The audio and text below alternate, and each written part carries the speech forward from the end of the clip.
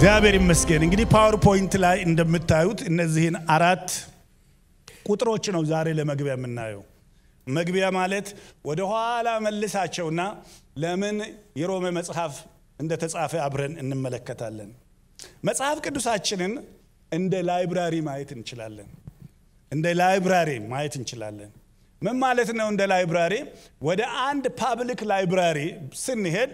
አንድ መጽሐፍ ብቻ አይደለም እዛ ላይብራሪ ውስጥ የምናገኘው ብዙ መጽሐፍት በላይብራሪ ውስጥ አሉ እነዛ መጽሐፍት በሙሉ የራሳቸው የሆነ ጸሐፊ አላቸው የተጻፈላቸው ሰዎች አሉ እንደገና ደግሞ የተጻፈበት ደግሞ ጉዳይም አለ በአንድ ላይብራሪ ውስጥ ግልጽ ነው ስለዚህ ጸሐፊ አለው የተጻፈላቸው ሰዎች አሉ የተጻፈበትም ጉዳይ አለ ስለዚህ መጽሐፉን ወስደን በመናነብበት ጊዜ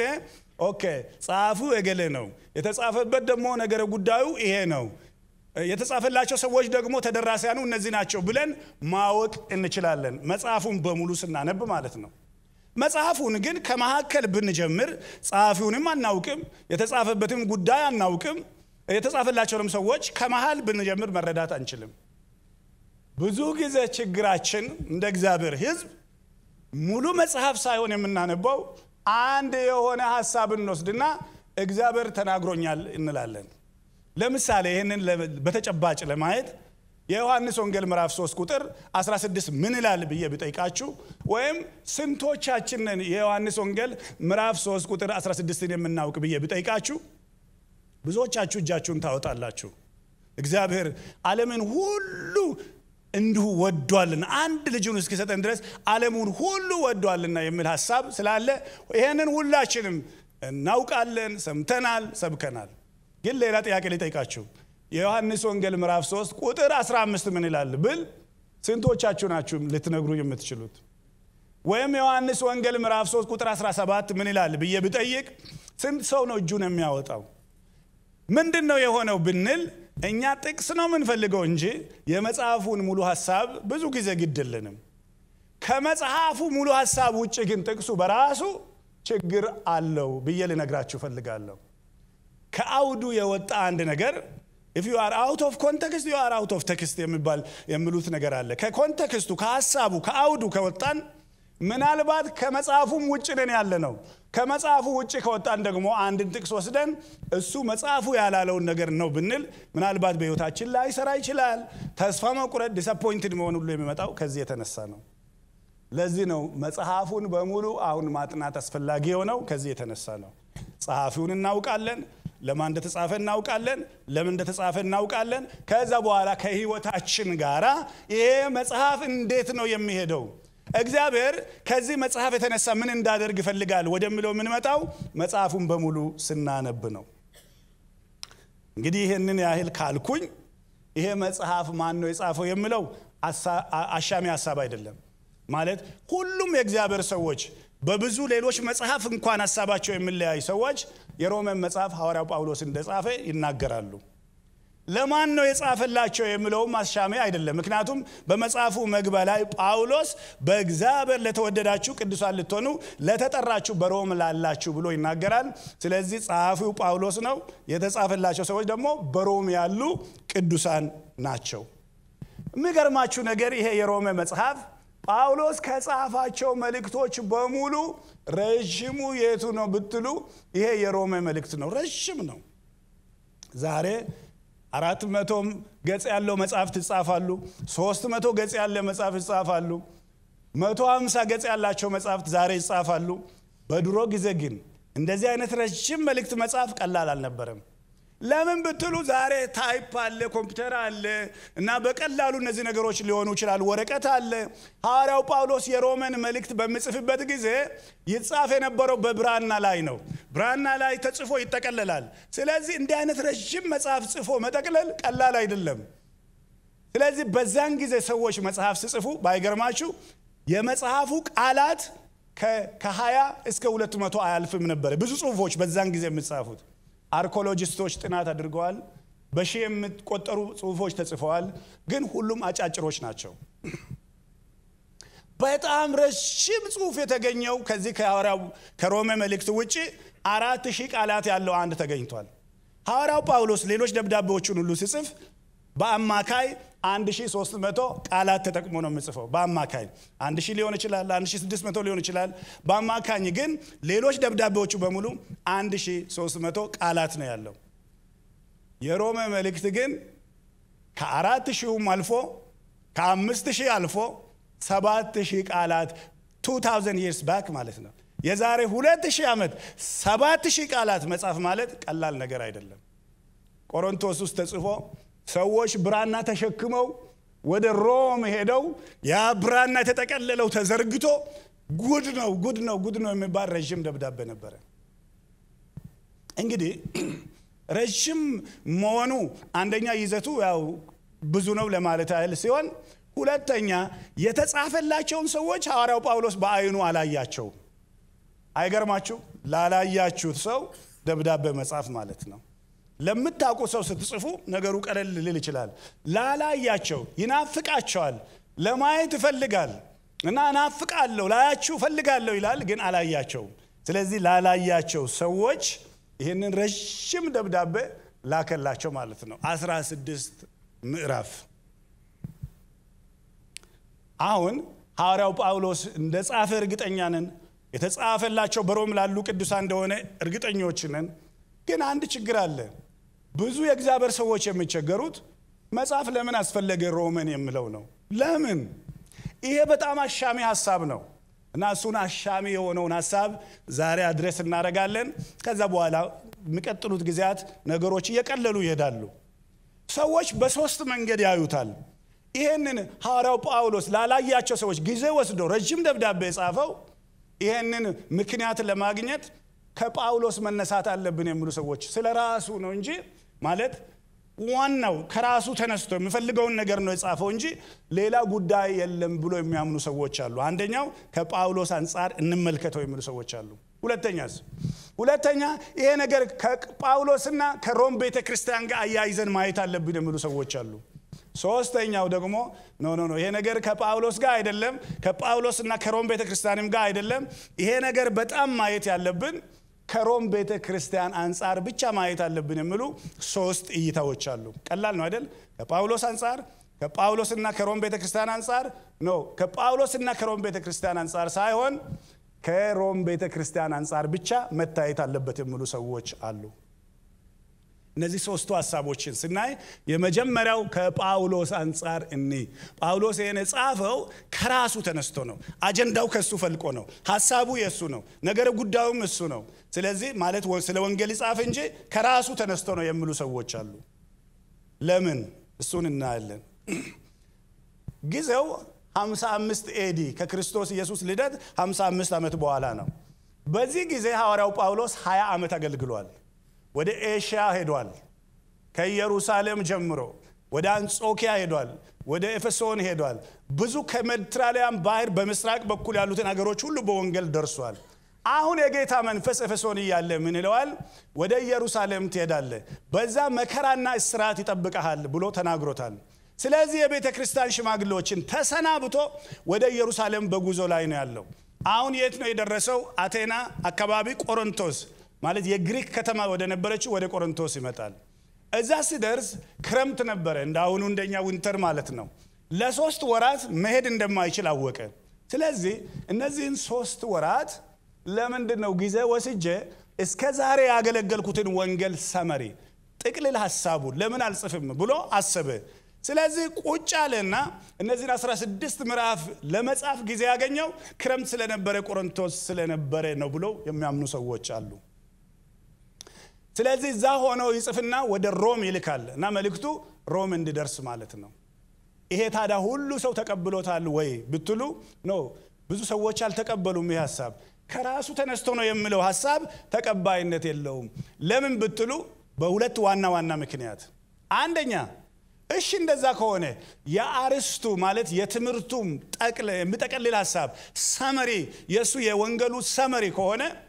እንግዳውስ ለምን ለሮም ቤተክርስቲያን ብቻ ይጽፋል መጻፍ ያለበት ለማን ነው ለአብያተ ክርስቲያናት በሙሉ መሆን አለበት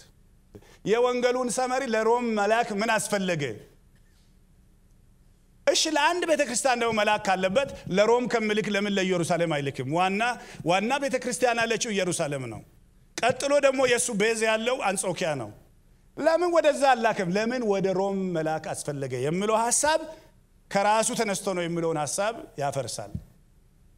ግን ይሄ ብቻ አይደለም ሰዎች የሚሉት ሌሎች የእግዚአብሔር ሰዎች ስላችሁ መጽሐፍ ቅዱስ ያጠኑ የመጽሐፍ ቅዱስ ልቆች የተናገሩትን ነው መነግራችሁ ሁለተኛው ሐሳብ እንግዳውስ የወንጌሉ ሰመሪ ከሆነ እስካሁን 20 ዓመት የሰበከው ወንጌል ጥቅልል ሐሳብ ከሆነ ምዕራፍ 9 እና ምዕራፍ 10 ምዕራፍ 11 ስለ አይሁዶች ስለ አብርሃም ስለ ተስፋው ቃል ምን አስፈለገ ስለነዛ ነገሮች አልሰበከም በሌሎች ቦታ እሱን እንደ ሰመሪ አድርጎ ማስገባት ምን አስፈለገ ይላሉ እውነትም ስታዩት ይሄ ሐሳብ በፍጹም ካሁን በፊት ካገለገለባቸው ቦታዎችና አገልግሎት ጋር የሚሄድ አይደለም እንግዲህ ምዕራፍ 9 10 11 ስትደርሱበት ታላችሁ በሮሜ መልእክት ውስጥ በጣም አሻሚ የሚመስል ከባድ ሐሳብ ነው ምን አስፈለገ ነው የሚሉት ስለዚህ ከራሱ ተነስቶ አይደለም የሚለው ሐሳብ ይሄንን ይደግፋል ማለት ነው ሁለተኛው አይ ከራሱ እንግዳውስ ካልሆነ ከራሱና ከሮም ቤተክርስቲያን ጋር የተያያዘ ነገር አለ ይላሉ እንዴት ብላችሁ ብትጠይቋቸው የሚሉት ነገር ምንድነው ሐዋርያው ጳውሎስ የሚኖረው ለወንጌል ነው ህይወቱን በሙሉ ለወንጌል ሰጥቷል ስትራቴጂክ ከተማዎችን ይፈልጋል በኢየሩሳሌም ሰብኳል በአንጾኪያ ሰብኳል በኤፌሶን ሰብኳል አሁን ግን ከሜዲትራሊያ ባህር በስተምዕራብ በኩል ያሉ በተለይ እንደ ስፔን ያሉ ሀገር ምዕራፍ 15 ላይ መጥቼ ከናንተ ጋራ እንዳያችሁ ናፍቆተን እንዲወጣ ከዛም ደግሞ ወደ ስፔን እንድትልኩኝ እሻለሁ ብሎ ስለጻፈ እንግዳውስ ከሜዲትራሊያን ባህር በስተምዕራብ በኩል ያሉትን ሀገሮች ለመድረስ እንደ ሮም አመቺ ሌላ ከተማ የለም ብሎ ስላሰበ ነው ግልጽ ከሆነ እንግዲህ ይሄንን ስላሰበ ከሆነ ደብዳቤ መጻፉ ለምን አስፈለገው ደብዳቤ መጻፉ ያስፈለገበት ዋናው ምክንያት ሰዎቹን ስለማያውቃቸው ስለማንነቱ አስቀድሞ ደብዳቤ ይልክና ራሱን ከሰዎቹ ጋር ያስተዋውቃል በነገራችን ላይ ጳውሎስ ራሱን ብቻ ሳይሆን በጣም በዙሪያው ያሉትን ብዙ ሰዎች አስተዋውቋል ምዕራፍ 16 ላይ በቁጥር 40 የሚሆኑ ሰዎችን አስተዋውቋል እነዛ ሰዎች በብዙ አህዛብ ናቸው እና እነሱም ከነጋራ ናቸው ነፈቨን ሁሉ ሰላምታ ያቀርቡላቸዋል ማለት ያስፈልገው እንግዲህ እሱ ወደ እነሱ ሲመጣ እንግዳ እንዳይሆንባቸው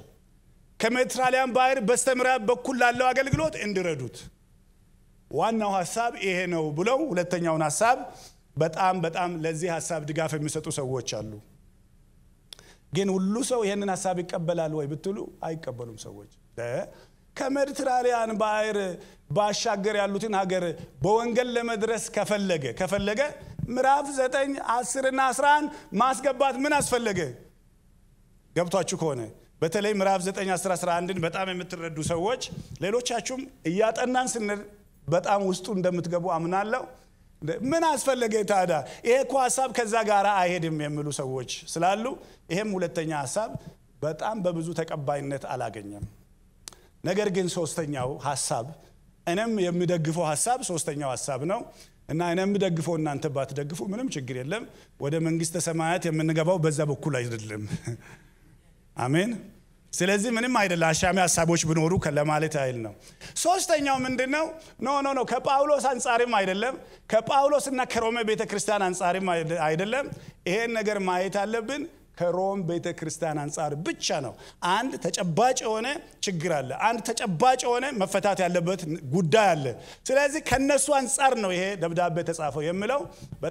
በጣም አሳማኝ ነው የገባን ስንሄድ ይሄን ነገር በደንብ ማየት እንችላለን ይሄንን ሶስተኛውን ሐሳብ ከማብራራቴ በፊት በዛ አካባቢ የነበረውን ታሪካዊ አውድ ማየቱ በጣም አስፈላጊ ነው እንዳልኳችሁ ጊዜው 55 ኤዲ ነው በ54 ዓመተ ምህረት በጣም አንድ ንጉስ ተነስቶ ነበር ንጉስ ቀላውዶስ የሚባል ማለት ነው እና በጣም አይሁዶችን ያሳደደ ማለት ነው ቤተክርስቲያን በዛን ጊዜ ሮም ነበረች ጳውሎስ አልጀመረም እገሌ ጀመረ የምትባል ቤተክርስቲያን አይደለችም ግን ብዙ ሰዎች የሚስማሙት ሐዋርያት ሥራ ምዕራፍ 2 ላይ በበዓለ ሃምሳ መንፈስ ቅዱስ በ120 ሰዎች ላይ በወረደ ጊዜ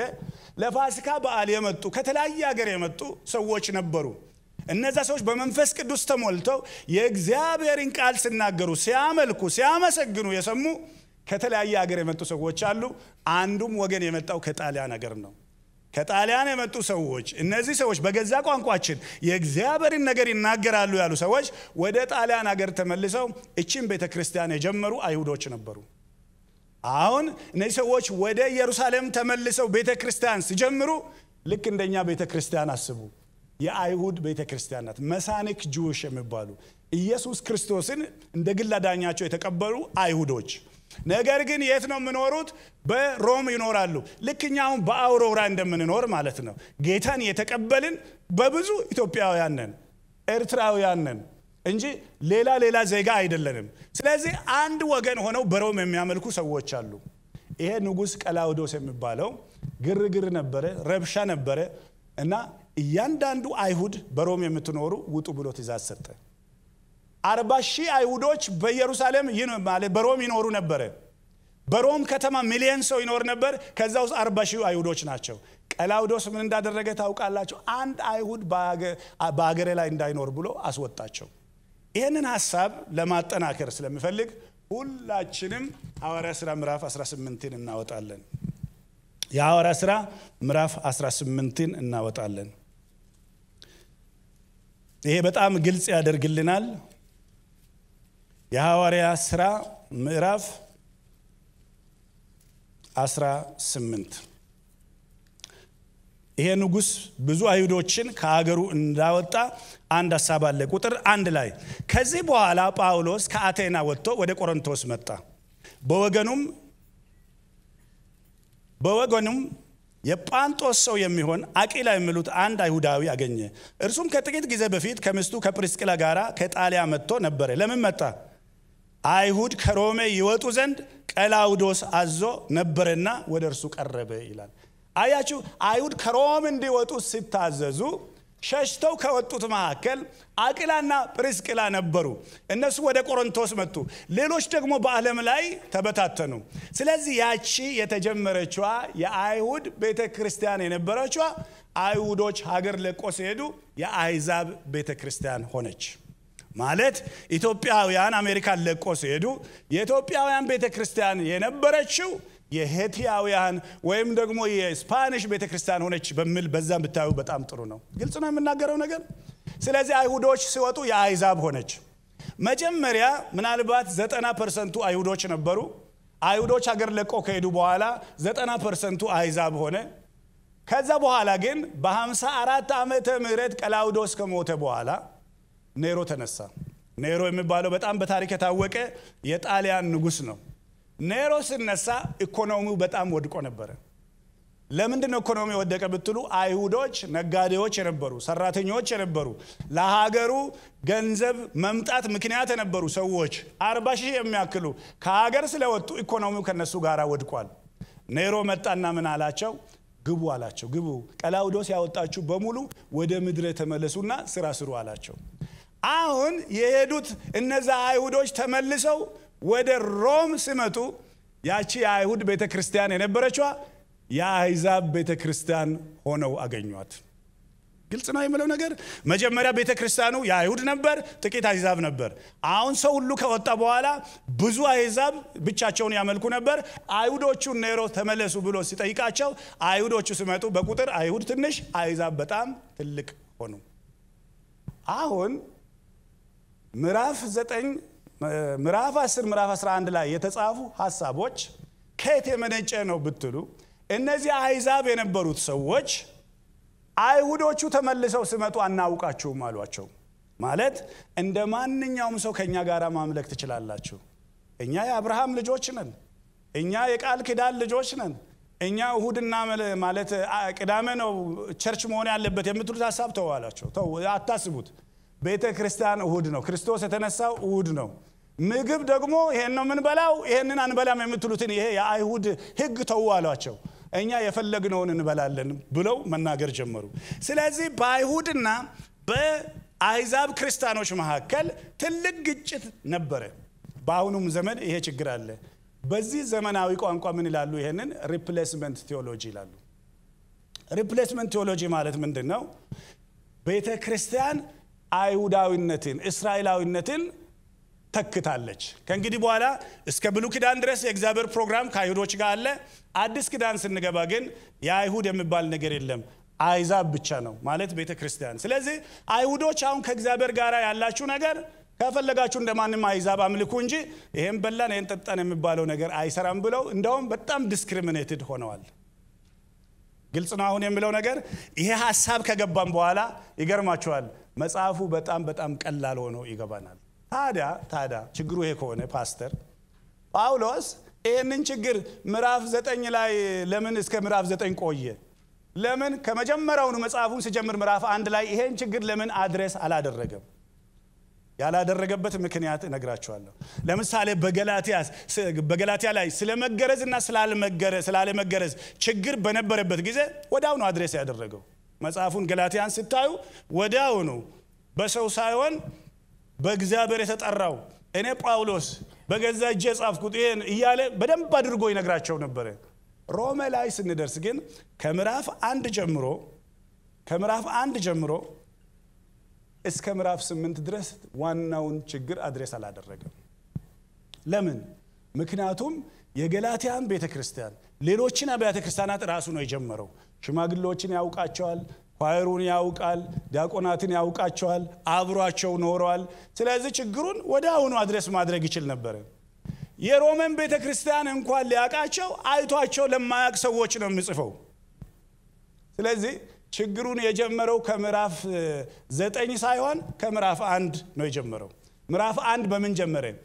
አውዱን አሳያቸው የሮም ከተማን አውድ መስራት ነበረበት ምዕራፍ 1 ላይ ስታዩ ትልቁ ነገር ምንድነው ከተማው በሆሞሴክሹዋሊቲ በተመሳሳይ ጾታ ጋብቻ ራምፓንት የሆነ ሞራሊ የደቀቀ ከተማ እንደሆነ ጳውሎስ ያውቃል እውነቴን ነው የምላችሁ ይሄንን የሮማን መልእክት ስናነብ እንደው ከሩቅ ሀገር የተጻፈ አይነት ሳይሆን ዛሬ ጧት ታትሞ እንደመጣ ዋሽንግተን ፖስት ወይም ኒውዮርክ ታይም ወይም ደንቨር ፖስት ትኩስ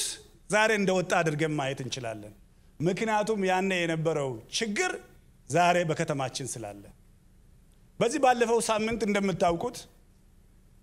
ገቨርነራችንን ሆሞሴክሹዋል እንደነበረ ሳይታወቅ ሳይሆን የኮሎራዶ ስቴት ህዝብ እንደሆነ ያወቀ ተመሳሳይ ጾታ የሚያምን ላይፍ ስታይሉ የሆነ ሰው እሱ እንዲመራን እንፈልጋለን ብለን ያው ባንመርጥም በህዝብ ድምጽ ስለሆነ ተመርጧል ስለዚህ ያ ችግር በዛ በሮም የነበረ ብቻ ሳይሆን አሁን በኮሎራዶ አለ ማለት ነው በሮም ዘመን ለምንድነው ሆሞሴክሹዋሊቲ እንደዚህ ኦፕንሊ ሰው የተቀበለው ብትሉ የሮም ነገስታቶች በሙሉ ሆሞሴክሹዋል ነበሩ ከ15 ከአንዱ በስተቀር በዚህ በተመሳሳይ ጾታ ያምኑ ነበር ኑሯቸው ያ ነበር ስለዚህ ከራስ የጀመረው ነገር ወደ ያንዳንዱ መስሪያ ቤት ወደ ትምህርት ቤቱ ይፈስ ስለነበረ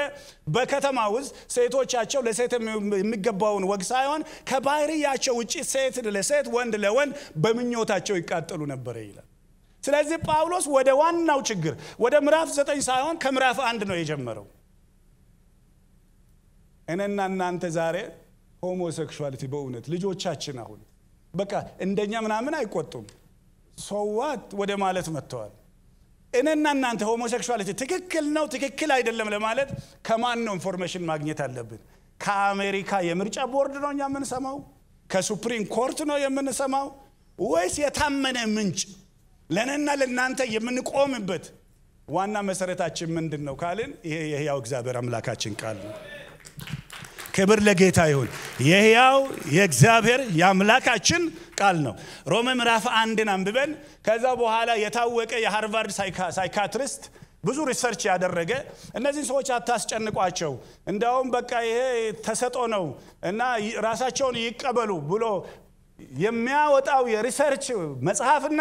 ሐዋርያው ጳውሎስ በእግዚአብሔር መንፈስ ተመርቶ የጻፈልን ከዚህ መጽሐፍ የምንመርጠውን ዛሬ መምረጥ አለብን ክብር ለጌታ ይሁን ያን ጨለማ የዋጠውን የሮምን ከተማ መጀመሪያ አድሬስ አደረገ ከዛ አይሁዶቹ ደግሞ ተነገራቸው እንዳይሉ እናንተም ብትሆኑ የሕፃናት አስተማሪ የውር መሪ ስትባሉ እንደገና እናንተ ራሳችሁ አታድርጉ የምትሉትን ነገር ታረጋላችሁ ስለዚህ በፍጹም በዚህ እግዚአብሔር መንግስት የለም ብሎ ምዕራፍ 2 ላይ ምዕራፍ 3 ላይ እግዚአብሔር ፍርድ ምዕራፍ 4 እና 5 ላይ የእግዚአብሔር ፍርድና እግዚአብሔር ደግሞ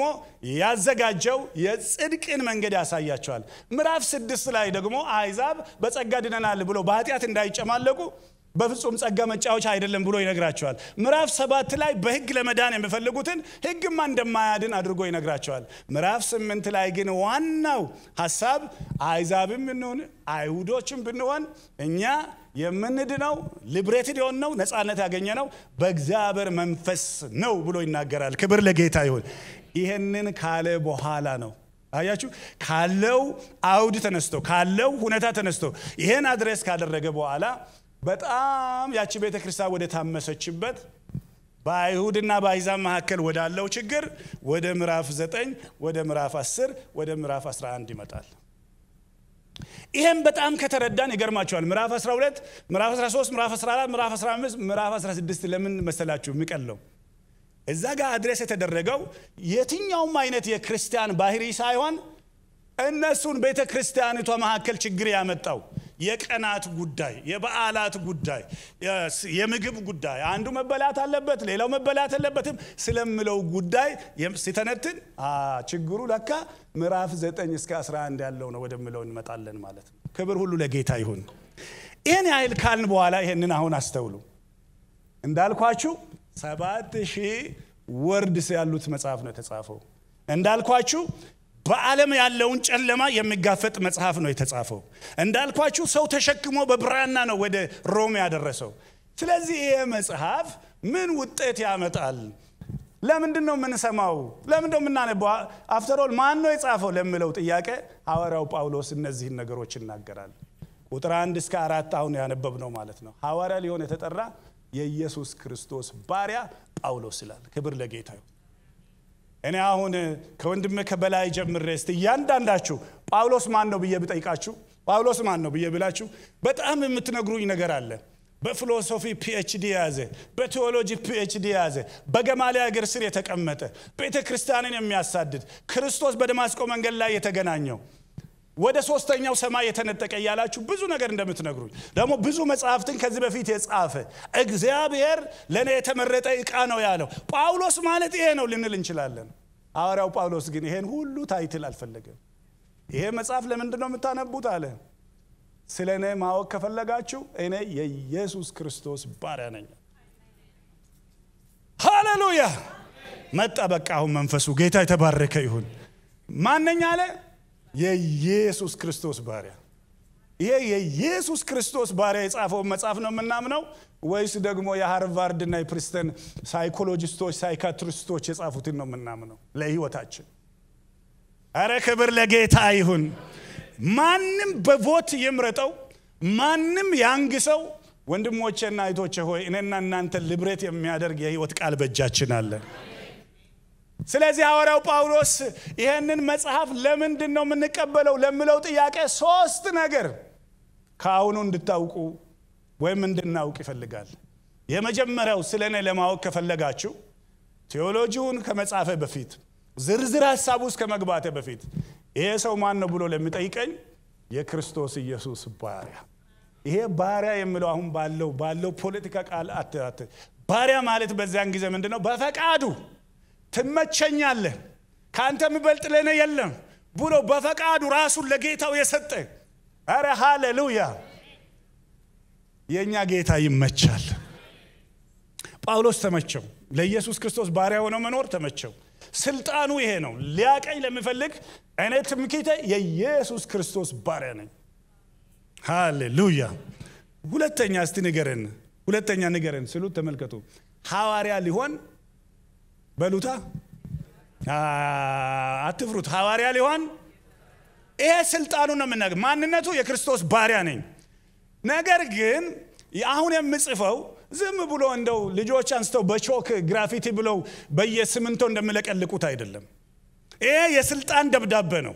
ሐዋርያ ሊሆን ከተጠራ ሰው የተጻፈ ደብዳቤ ነው አረ ክብር ለጌታ ይሁን አንዳንድ ጊዜ ጋዜጦች አይገርማችሁም በየቀኑ ሙሉ ናቸው ጋዜጣ በየቀኑ ማለት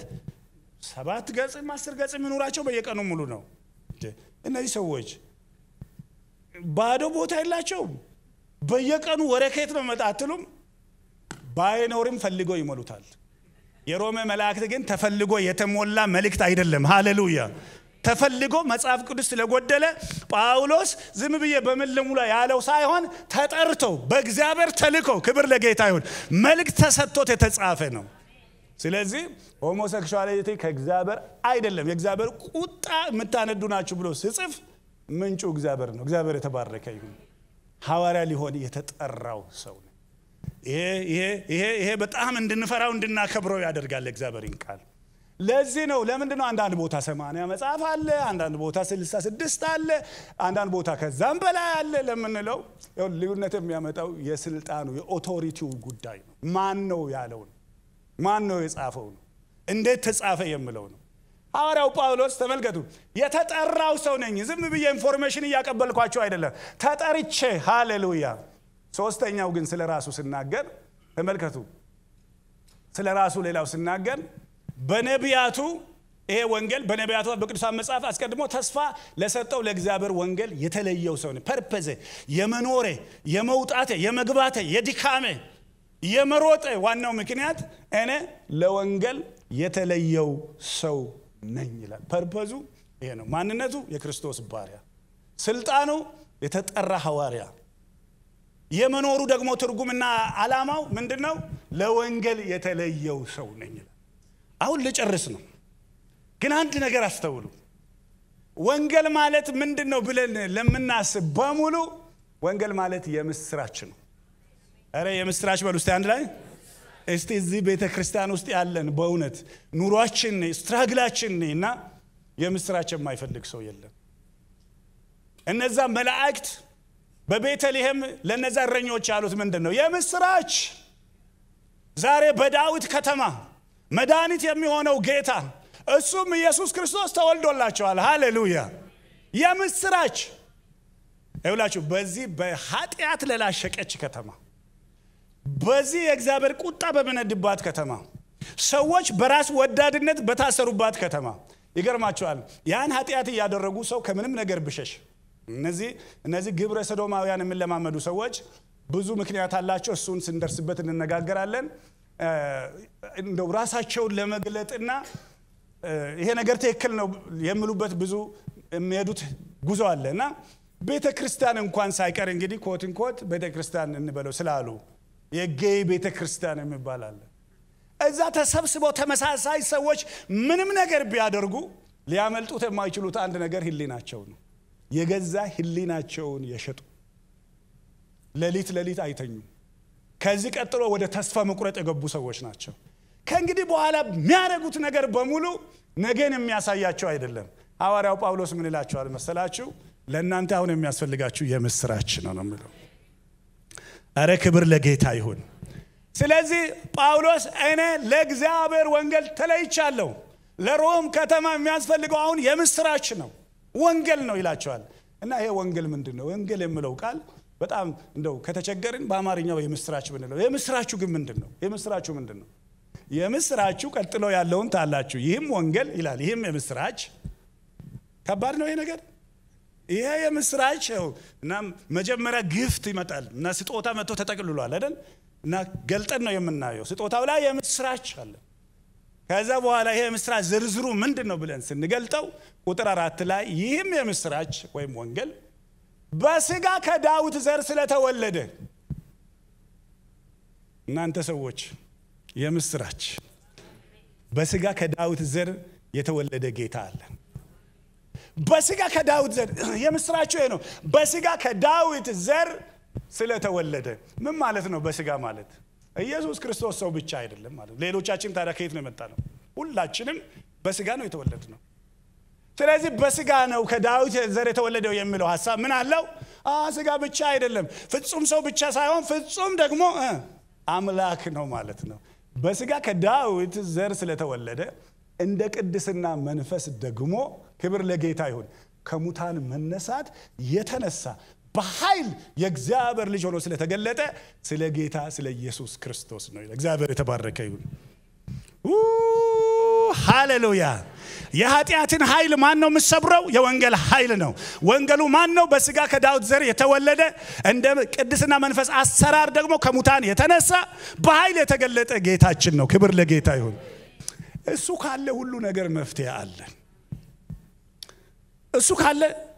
ለሁሉ ነገር መፍትሄ አለ ቤታችን ውስጥ የከበደብን ሰዎች ወደ ቤተ ክርስቲያን ስንመጣ ሌላ ምንም የወጣ ለቶሪ የምንሰጣችሁ ሌላ ነገር የለም ትልቅ ነገር ግን ከሁሉ የሚበልጥ ነገር ግን የምስራች አለ ሃሌሉያ እኔ ምንም አይነት ችግር ብኖር አልፎ የሚሄድ እግዚአብሔር የተባረከ ይሁን ከሙታን መነሳት የተነሳ በኃይል የእግዚአብሔር ልጅ ሆኖ ስለተገለጠ እሱም ደግሞ የእግዚአብሔር ልጅ የሆነ ጌታችን ኢየሱስ ክርስቶስ ነው ኢየሱስ ሞትን ድል አድርጎ ተነስቷል እሱ ከተነሳ ተስፋ አለ ምንም አይነት ሁኔታ ውስጥ ሁኑ ወገኖቼ ሆይ ዛሬ ነግራችኋለሁ የከበደ ነገር የጨለመ ነገር ተስፋ የሚያስቆርጥ ነገር ሰይጣን መረጃ እጃችን ላይ አድርጎ ይሄ ነገር እኮ ያለቀና የተቆረጠ ነገር ነው ያለው ነገር ኢየሱስ ክርስቶስ ከሞት ከተነሳ ተስፋ አለን እግዚአብሔር የተባረከ ይሁን ብላቴናው የሞተችበት ያይሮስ የሚባል አንድ የሞተለቃ ብላቴናው እኮ ሞታለ አታድክመው መምሩን አታድክም ምናምን ስሉ ኢየሱስ አየውና እመን ብቻ እንጂ ይሄ መልእክት ለኛ ነው ዛሬ እመኑ ብቻ እንጂ እግዚአብሔር የተባረከ ይሁን የሚገርማችሁ ነገር ኢየሱስ ክርስቶስ ይሄንን ትንሳኤ አያችሁ ጳውሎስ የሚመካበት ትምክቱ የትም ብትዱ በቃ ትምክቱ ምንድነው ስትሉ ይሄ የተነሳው ጌታ ነው ሃሌሉያ በትንሳኤው ማግስት በጣም ብዙ ሴቶች ወደ መቃብር ሄዱ እንደምታውቁት ድንጋዩ ተንከባለው መቃብሩን ባዶ ሆኖ አገኙትና ማርያም ወደ መቃብሩ ባዶ ወደ ሆነው መቃብሩ ያየች በጣም የተቸገረችበት ነገር ስላለ ታለቅስ ነበር ጌታ ባይነሳ ብዙ የሚያስለቅስ ነገር አለ ናሷ እያለቀሰች ወደ ታች ስታይ